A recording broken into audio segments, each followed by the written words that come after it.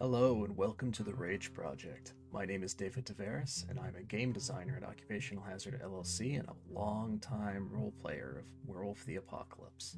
What is the Rage Project, you might ask? You probably should be asking that because I haven't explained that to anybody yet. This is the very first project that I've been working on with it.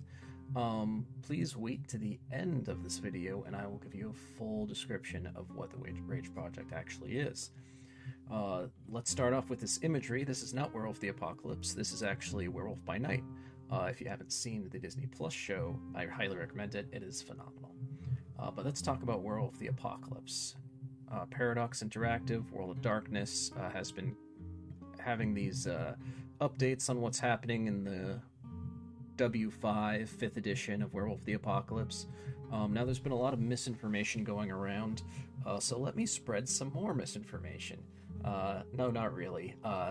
Mostly what I'm going to be talking about is my own opinion, or where I think things are going, just extrapolating and just conjecture based on what they've said so far.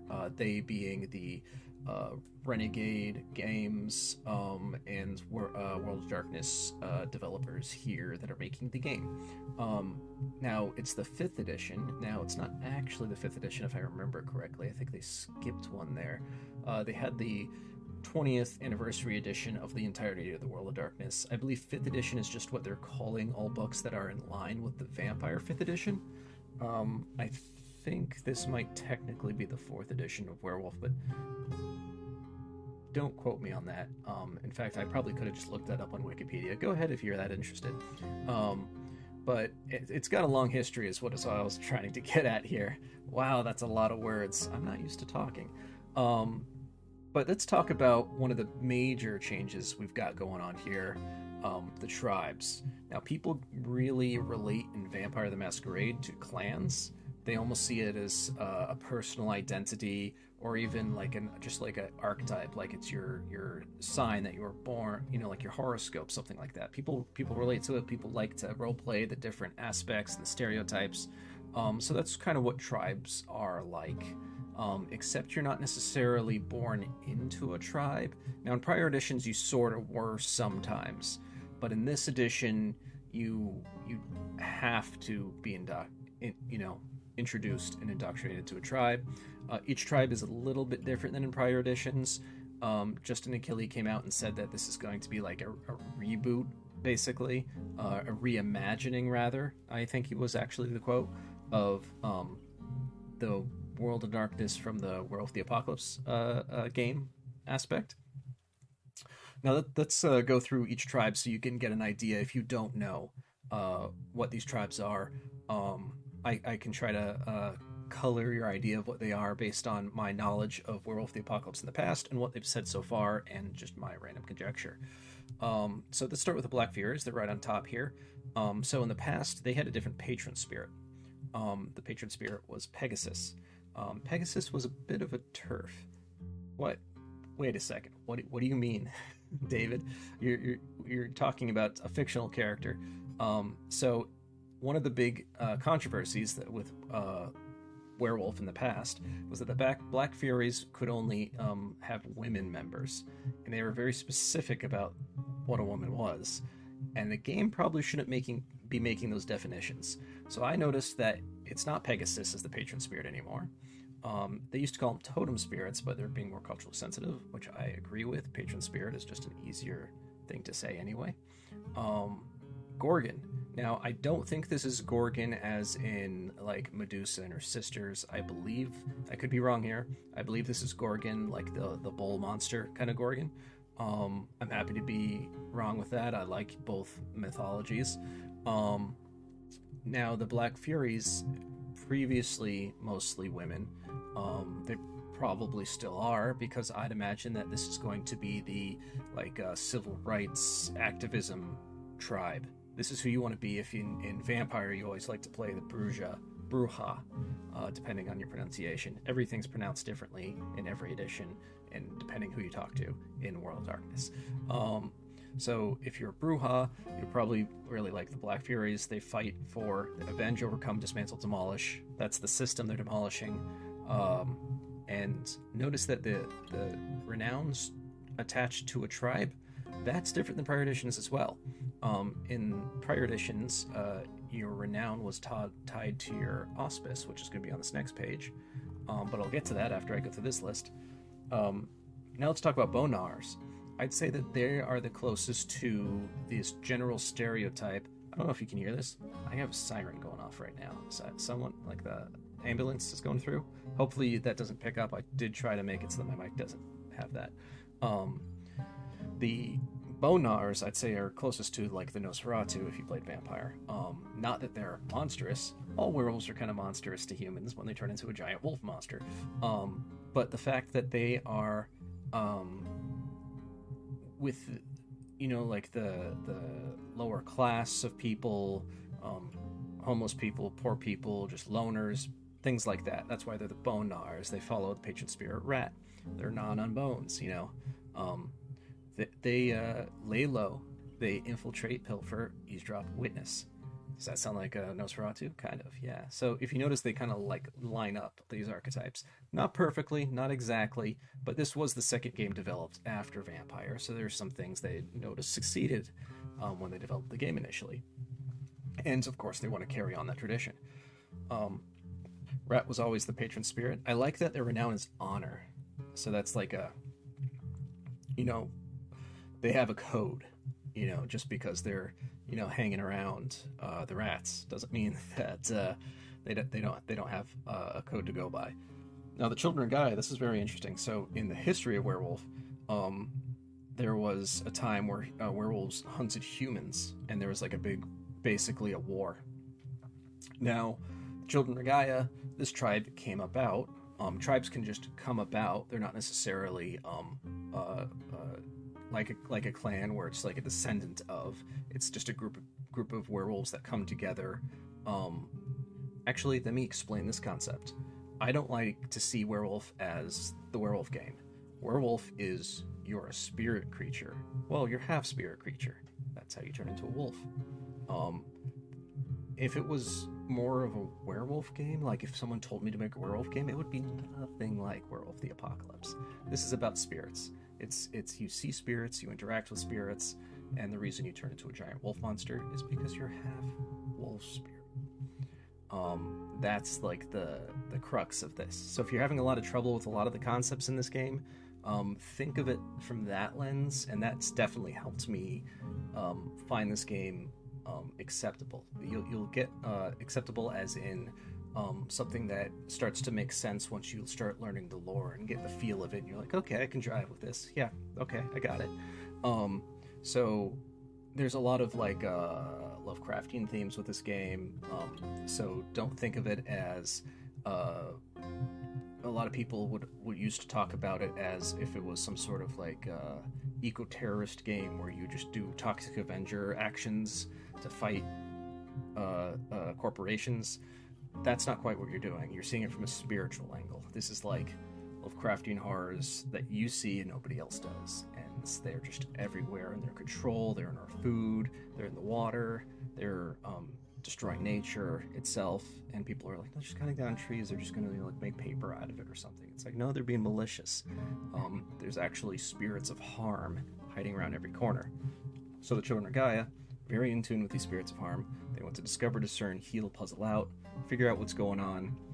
That tribe was formed around making peace with humans and not just going to war. Humans don't really stand much of a chance against a bunch of werewolves, but over time, werewolves cannot stand the attrition of their numbers dying out. So it was actually very wise, and their renown is wisdom, for them to have done that. Fianna, I always thought it was very interesting that they chose Fianna for, what was that latest game, Earthblood, as the tribe that they represented, because that seems like a very gruff, like, I'm an angry man kind of character. Kahal was his name, I believe. And Fianna, I feel this is a tribe that's not gruff. They're like, they're into music. You notice there's reclaim, cultivate, nurture, protect. He was definitely good with protect, but cultivate, nurture. I didn't hear a single song in all of Earthblood, and that's not Fianna. They would be singing. They'd be talking to fairies. This is based on like Celtic myth.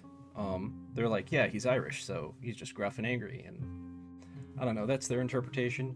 I would have had him singing and dancing and talking to fairies, because that's what Fianna are. Their patron spirit is stag. That's consistent. And they're all for the glory, because they like to, you know, songs, tell tales. They're the bards, you know. Gale Stalkers. People are thinking this is a new tribe. It's not a new tribe.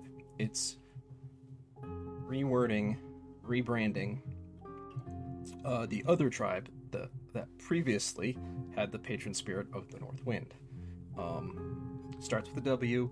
I heard you're not supposed to say it, so we'll play that game. I won't say it. Track, ambush, Harry. Oh, I forgot to say, Fianna.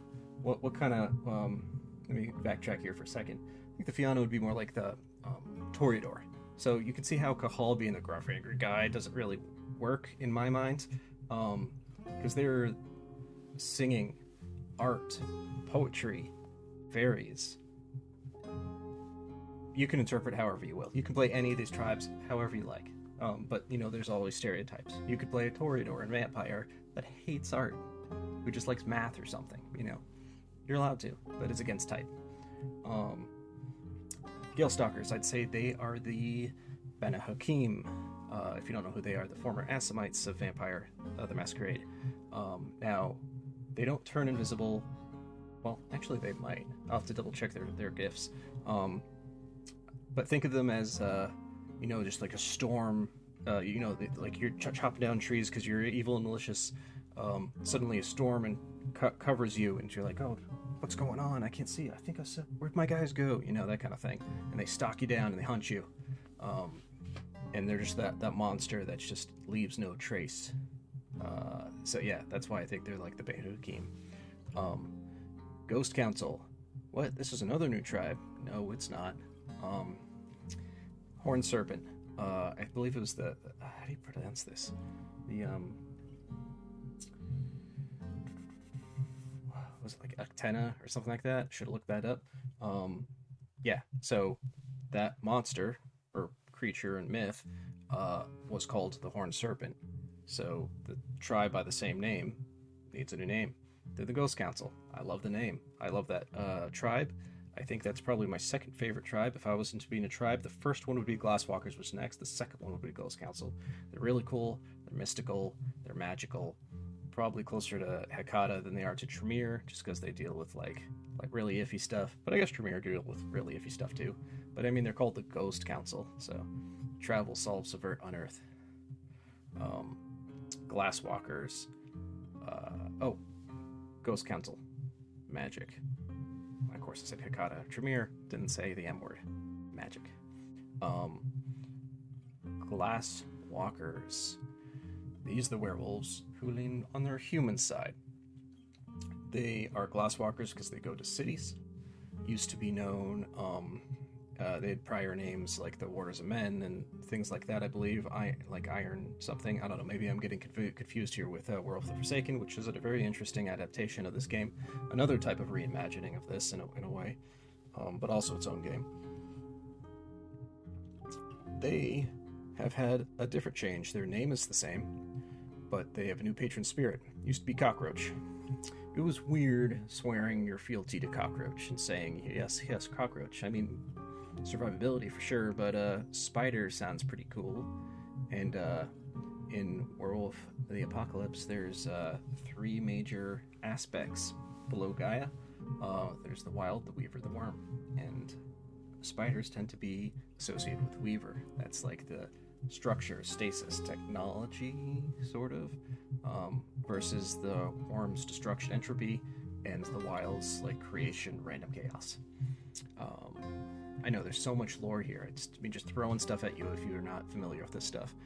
Red Talons, the direct opposite of the Glasswalkers. They lean to their wolf side. In fact, in the prior edition, they were not allowed to be Hamid, which is born human. I believe they got rid of breed in this edition. They're staying away from the breeding aspects of the game. It's more about being a werewolf and not about breeding a bunch of werewolves. I mean, obviously you can include whatever you want in your own game, but and so the Red Talons were like, let's purge the last descriptor there, ruin, ward, reduce, purge. Let's get rid of the humans. That'll solve all our problems. And so a lot of the werewolves are like, we're all half human. We have kinfolk who have our blood in society. We like humans, especially the Glasswalkers who are like, I love humans. I'm in the city, you know. Children of Gaia are like, yeah, we made peace with them. What are you doing? So that was a potential tribe that could have fallen. Actually, quite a few of these tribes could have fallen. Wendigo, Ghost Council, Black Furies could have fallen. These next Shadow Lords and Silverfangs definitely could have fallen as well. Fallen's not exactly a term. It's Hoglost. Although I've heard it Hoglosk. I'll get to that in a second. Continuing on, Shadow Lords. These are the conniving folk. Oh, I haven't been giving my vampire equivalents. Glasswalkers, I would say... What would Glasswalkers be? I don't know. You tell me, right in the comments who the Glasswalkers would be. Red Talons, Gangrel. Wait, aren't all werewolves the analogy for Gangrel? Yeah, kind of, but they're extra that way. Extra wild, extra wolves. Glasswalkers, I don't know. Okay, there's no, like, tech clan, so I'll skip that one. Shadow Lords, though, obvious, La Sombra. So they're the conniving, scheming, plotting. They want power. However, in prior editions, they made it a point that they are not trying to, like, end the other werewolves. That's just the way they are. They connive, they scheme, they're precise, they're patient. They're looking for the glory. They work for Grandfather Thunder. And they're kind of neat. I could definitely see playing a Shadow Lord in the future. They like to intimidate, but I mean, what's your werewolf? Of course you're going to intimidate, right? Now the Silent Striders, I would say maybe like the Ravenos, because they travel a lot. That's like their thing. Generally, wolves will like have a range, but Silent Striders just go beyond that. Often leave packs. Don't necessarily keep a lot of strong bonds, except those that they do keep are super strong because they need that connection. But they'll wander off and wander back. They're the Silent Striders who follow Owl because they are into wisdom. Then there's the Silverfangs. These are the Venture types. They're the leaders. They're Falcon.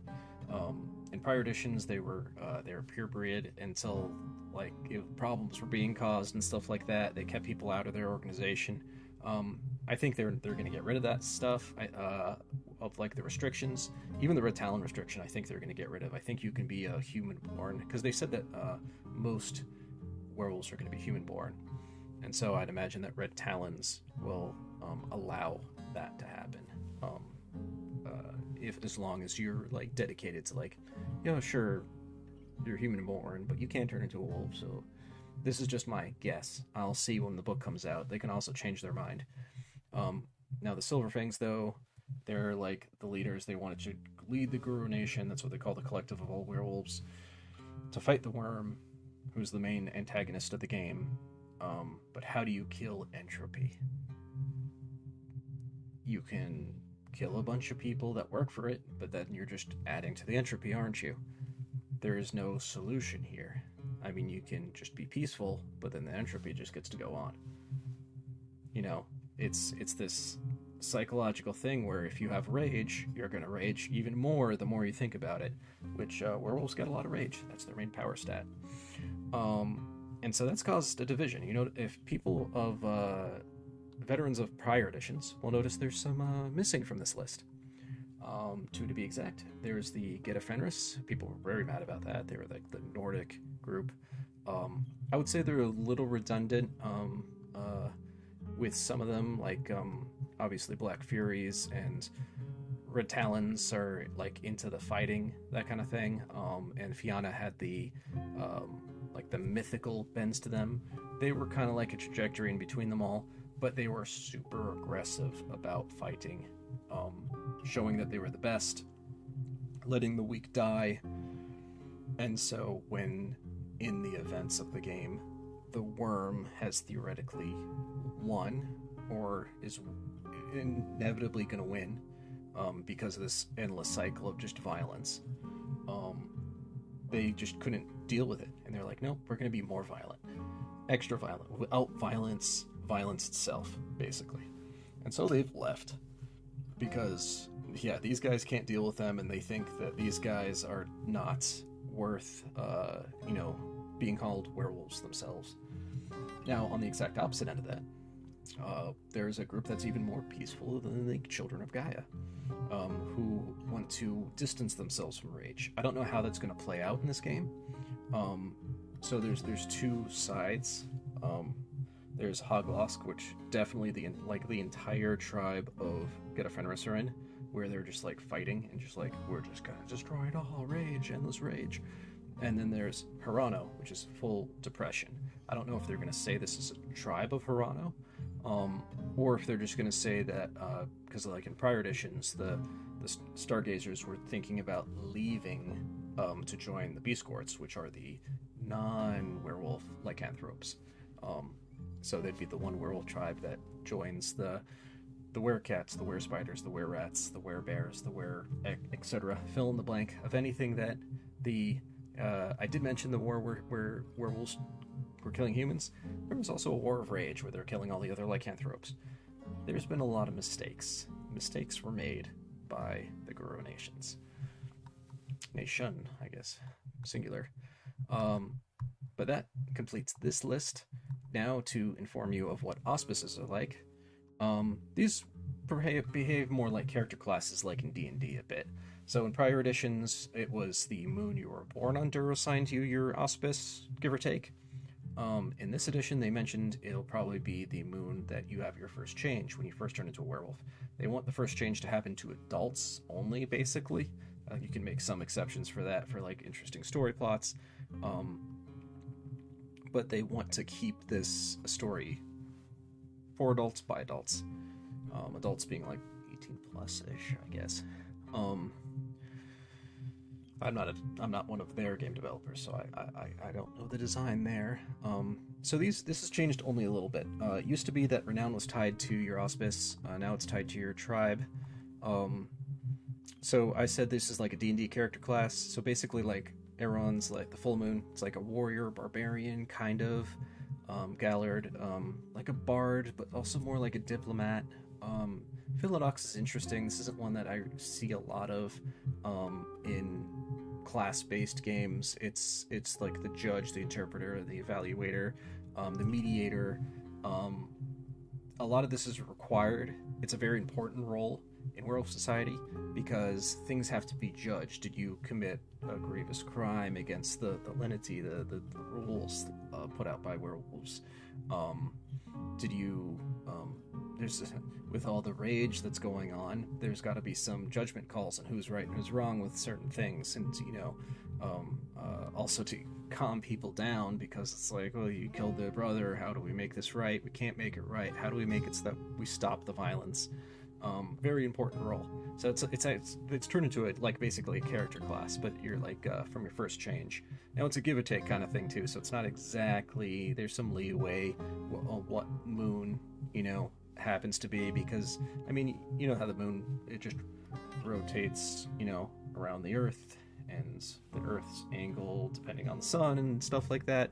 It might not be exactly a crescent moon or quite a half moon or the right new moon or something. That you could be a little off by one or more. Then you get the third. This is the caster, the I guess you could say wizard or cleric or druid. It's the one that summon, evokes, placates, binds. Those are words it's dealing with the spirits. Your half spirit is the one closest to the spirits. And the Ragabash, that would be something like a rogue, some sort of trickster, misdirect, they mock, they sneak. So now there's only 5. You might think that's low for classes, but if you multiply that by the number of tribes. That's a lot of variation. Also, I thought it'd be cool in the future if they did decide to do things like, blood moon or like waning or waxing crescents, stuff like that would kind of be cool. Um, but I don't think they've done that before. Not with this game, I don't think. Correct me if I'm wrong in the comments. Speaking of correcting me, let's go into some more conjecture here. This is LinkedIn. Why am I on LinkedIn if I'm talking about werewolves? Because this is the excuse me, the World of Darkness team at Paradise Interactive doing a little play test of Werewolf. Now, yes, of course they're going to be doing play tests, but if you look closely, there's character sheets here. This is kind of like a little leak. So there's a clave. I believe this is from the year that was mass produced in 1999. So that's from a prior edition. That's not a new item, I believe. It's the same model.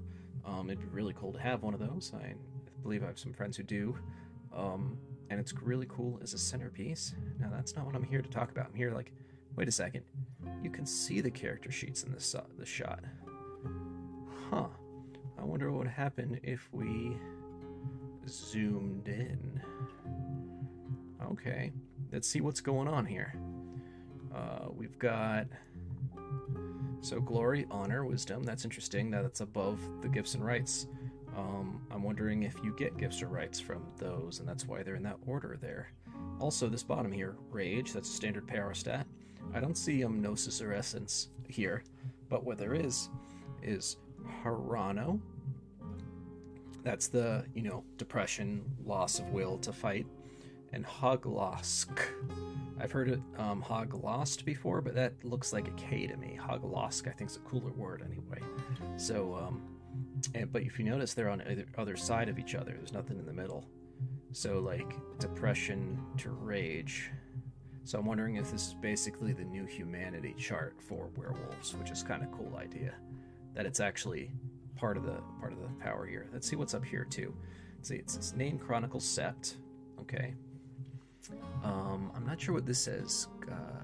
Commune, courage, something with a C. And that looks like maybe a G, I don't know. Auspice, tribe.